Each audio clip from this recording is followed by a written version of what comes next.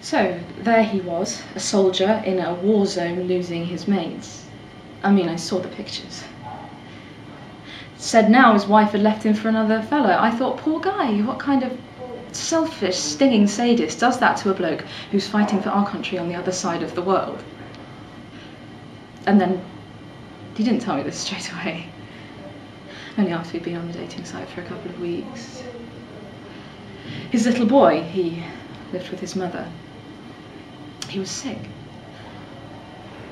He needed some money for urgent treatment. Private. How much? I gave him a couple of grand. At least that was before I found out the whole thing was fiction. Literally, there's a step-by-step script you can get off the web, plus you get a kit telling you how and where you can thieve soldiers' pictures and IDs from social sites. Brings a whole new meaning to the word tragic.